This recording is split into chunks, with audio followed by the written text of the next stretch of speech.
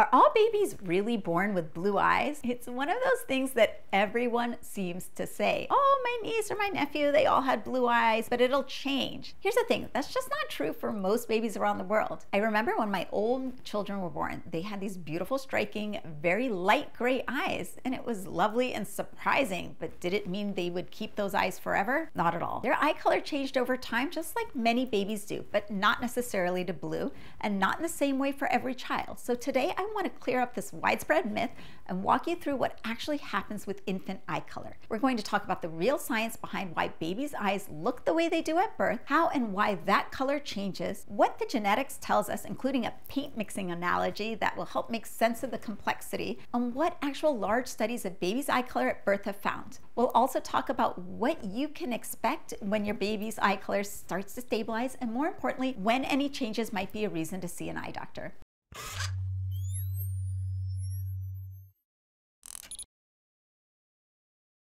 Hello everyone, I'm Dr. Rupa Wong. I'm a board-certified pediatric ophthalmologist and mom of 3.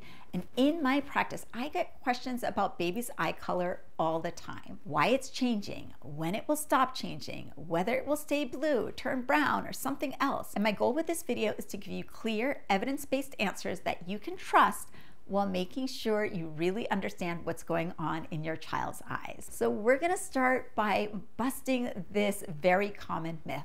All babies are born with blue eyes. This idea is everywhere, in parenting books, on social media, from grandparents, but the reality is it simply isn't universal. The belief actually comes from largely observing babies of European ancestry where lighter eye colors are more common at birth. Across the world, most babies are not born with blue eyes. In fact, the majority of babies around the world are born with brown eyes. This includes babies with African, East Asian, South Asian ancestry, and many others. So it's important to remember what seems normal in one culture or family might not be true everywhere. So when someone says all babies have blue eyes, it's actually only describing a subset of the world's population. Why do so many babies then, especially those of European ancestry, appear to have blue or gray eyes at birth? The answer is all about melanin. Melanin is the pigment that gives color to our eyes, our skin, and hair.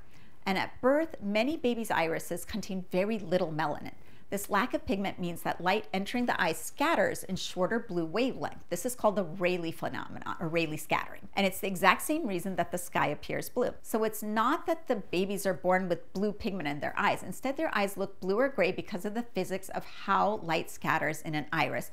And that's when it has very little melanin. So as babies grow, their melanocytes, the cells responsible for producing melanin, become more active, and melanin production ramps up. As that pigment accumulates in the iris, the color deepens and darkens to the baby's genetically determined eye color. So it changes. But this process of melanin accumulation, it doesn't happen instantly. It typically unfolds over the first months to years of life. So for most babies, the most dramatic changes occur in the first 6 to 12 months. By around 12 to 18 months of age, the eye color is usually fairly stable. But it's also normal for subtle changes to continue all the way up until age 3. So parents often ask me, when will my baby's eye color stop changing? And the honest answer is expect most of the change in the first year, but don't be surprised if you notice small shifts for another year or 2 after that. This is a normal, healthy developmental process, all driven by the gradual genetic programmed increase in melanin in the iris. Now, let's dig into the genetics because this is where people often think it's simpler than it really is. You might have seen those old school eye charts that say brown eyes are dominant over blue eyes, or that there's a recessive and a dominant gene for eye color and that's it. And that model is really extremely oversimplified. Eye color is actually a polygenic trait. That means it's controlled by many different genes working together, not just 1 or 2. In fact, up to 16 genes can control eye color. The 2 most important genes are located on chromosome 15, OCA2 and HERC2. OCA2 helps produce the melanin in the iris, while HERC2 includes a regulatory region that controls how much OCA2 is expressed. So this specific variant of the HERC2 gene can have a big influence on whether someone ends up with a high or low melanin in their iris, which in turn influences whether their eyes look light or dark. That's just the beginning though, because as I mentioned, there's a lot of different genes like TIR1 and SLC24A4. They're all about melanin production, the type of melanin produced, and how it's packaged in the eye. And this is where I really like to use the paint mixing analogy with parents. Think of each of these genes as adding a specific color to your palette. You don't have just one blue paint and one brown paint. Instead, you have many different pigments and you're blending them all together. The final eye color you see is the result of all of those shades mixed on the palette. So this is why eye color is not just brown or blue. It exists on a spectrum from light blue and gray to green, hazel, and deep brown. And there's all different variations within each of those colors. So it explains why you can't predict a baby's exact eye color with a simple dominant versus recessive chart. Genetics is beautifully complex with many genes interacting in subtle ways to produce each person's unique shade. So let's move then from the theory to the data. What do we actually see when we look at baby's eye color at birth in real world studies? So one of the best sources is the Stanford Newborn Eye Screening Test, or NEST study. This was a prospective study, meaning they followed all of these babies from birth, 192 full-term newborns in very diverse US population. And here's what they found. They found that 63% of the babies had brown eyes at birth.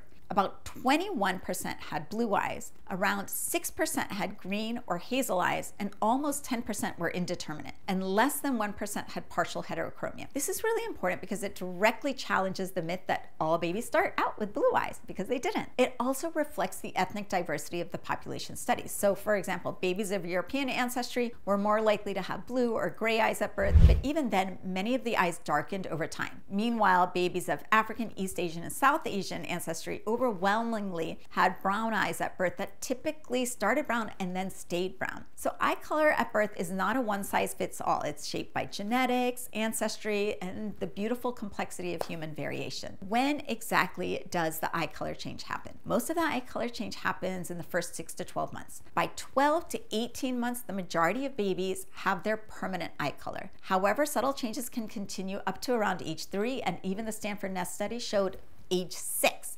So that's why I tell parents, don't be surprised if those beautiful gray or blue eyes deepen or darken into a beautiful green or beautiful hazel or beautiful brown over the first year or two. It's normal, it's healthy, and it's genetically programmed. However, there are some reasons and times when an eye color change can be a sign that should prompt a visit to your pediatrician or your pediatric ophthalmologist. That's if you see a white or very dull red reflex in photos, very light irises that don't darken at all after 12 to 18 months, that could indicate albinism, and eyes with markedly different colors, heterochromia, one eye different than the other, that can develop later. Cloudy or enlarged corneas or an abnormal pupil, eye crossing, eyes don't fix or follow. These might be signs that your child might have a serious problem, so they're a reason to get checked. So there are also some rare but very important conditions that you should know about. Albinism, like I mentioned before, results in very light eyes, hair, and skin. It's often associated with reduced vision and nystagmus, though there are even just ocular albinism, where it just affects the eyes. There's heterochromia, where the eyes are different colors or have color variations in one iris. That can be completely normal, but it also can be a sign of certain syndromes or prior inflammation or trauma. So these conditions are different from the normal eye color changes that most babies go through in infancy. So to recap, not all babies are born with blue eyes. That's a myth based on a partial view of the world. Many babies, especially those of European ancestry, may have blue or gray eyes at birth due to low melanin and light scattering. But across the world and globally, most babies are born with brown eyes and they stay brown. Eye color changes over time as melanin production increases, usually stabilizing by 12 to 18 months, with some small changes continuing up until age 3. And all of this is driven by genetics. So if you found this video helpful, please give it a thumbs up, subscribe for more content on children's eye health, and leave any questions you have in the comments below. Did your baby's eye color change? Did your eye color change from birth until what you've got now? I love hearing these stories, and I know others do too. Thanks so much for watching. I'm Dr. Rupa, and I'll see you next time.